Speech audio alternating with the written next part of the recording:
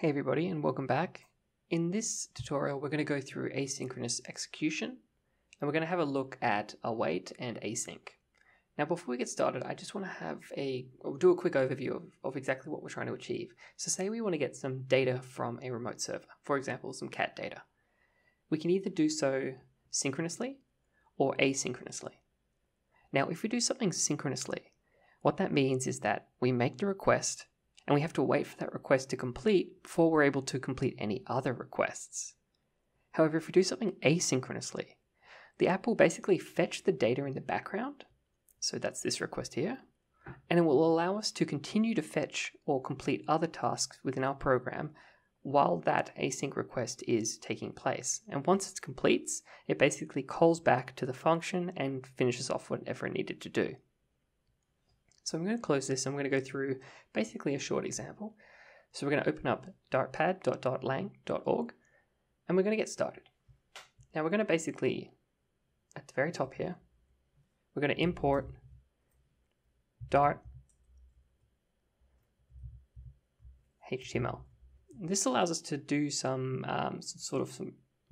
HTML requests within Dartpad that we wouldn't normally be able to do, that we could normally do in Dart itself, but because we're doing it through Dartpad, we're going to need to use the Dart HTML library.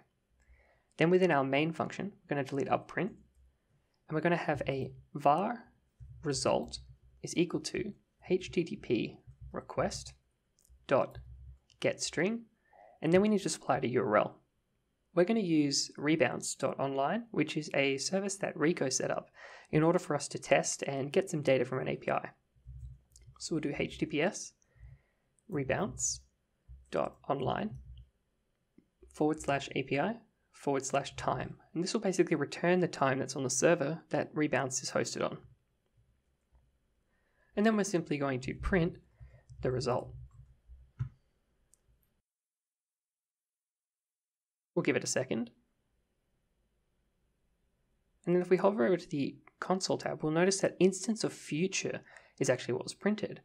And that's actually because that when we performed the async request, it returned a future object.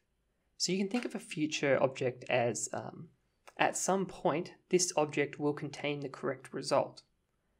Right now, we're only printing out what the actual type of the variable is, so we need to make a few adjustments to the code in order to handle the successful response and an error response from this request.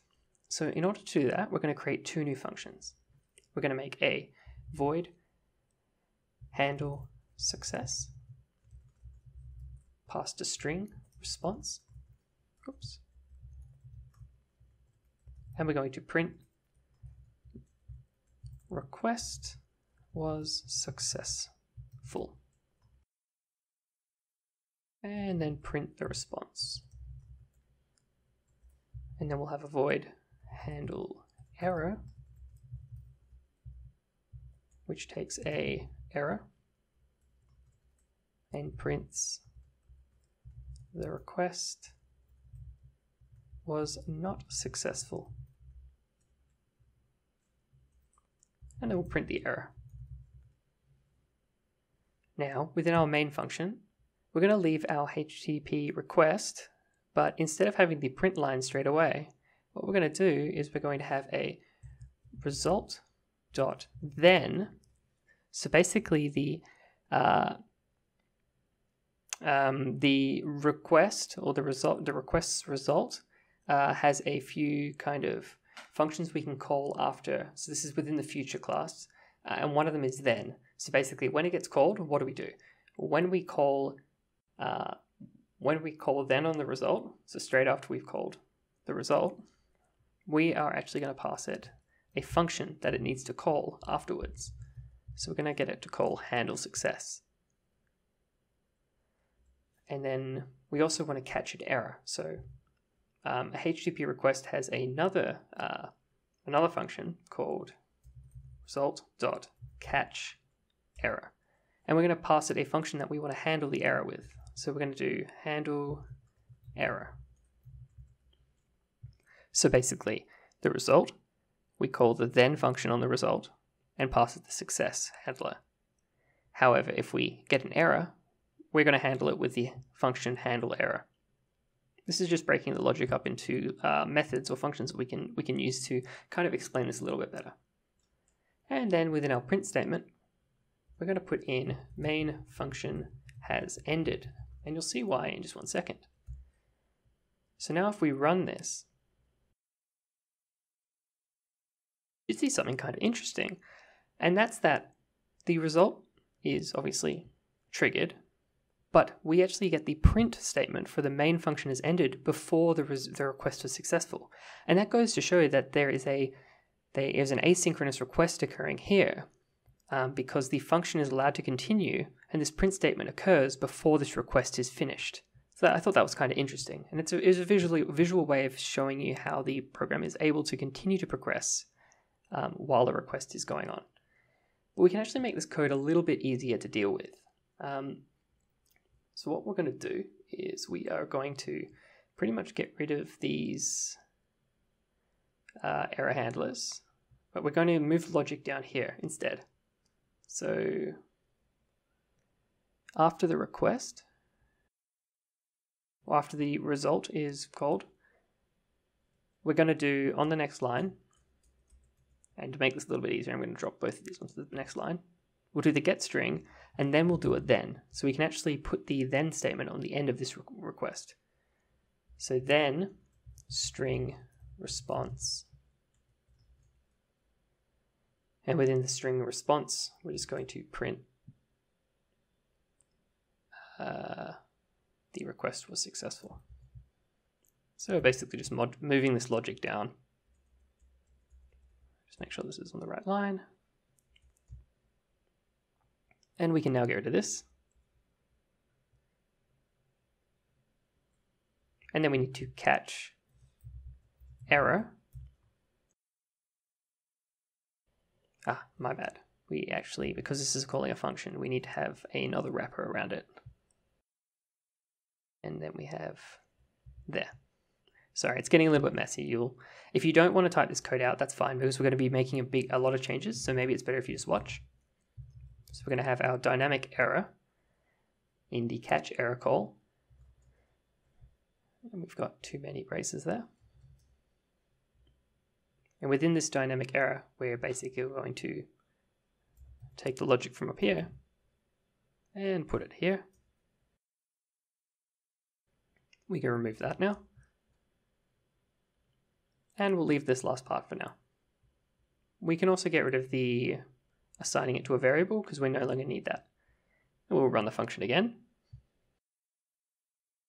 And we'll get the same sort of result. Main function is ended and the request is still proceeding.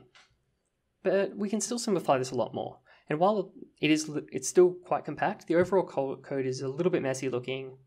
And luckily, Dart actually provides a syntactic sugar to make this asynchronous code a lot easier to read. And those are async and the await keywords. So let's actually re-implement this, but using that instead. So what we'll do is at the top here, we're going to import Dart Async, making use of the async libraries. And we'll basically get rid of most of this code, putting the request back. Yep. And we'll have our print main function has ended. Okay, cool. Now we're still not making use of this function yet, but we will do that now. So what we'll do is we'll change this main function to instead be a future, or to return a future object. So now when main is called initially, it's going to return a future, and that future will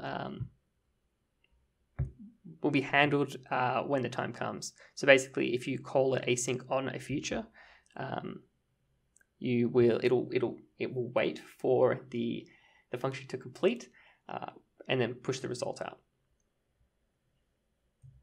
So we'll close that off. And the last thing we need to do is to basically call, so up here, just before this request, we're going to have a final response is equal to, then we're going to call await on here. And we also need to make sure this is async, sorry. So it's returning a future object of an async. So this is an async function. We call an await on this particular URL again. Then we're going to have a print request was successful, print response, and I believe that might be everything we need. We'll have a look. And there we go. That's pretty much it. So the variable holds the time retrieved from the web service, and then it response. Yep. So we actually do want to add one more thing to this, sorry. We want to add some error handling, basically. So around all of this, we want to have a try catch. So we'll make use of the learnings we made before. So we're going to put the logic for making the request into this block here. I'll just put that up onto the line. Then we will catch an error. And within this block, we're just going to have a print request was not successful. And then we'll print the error out. And then print the main function has ended. And that more or less summarizes how an async and await functions work and how we can make requests using the future return object.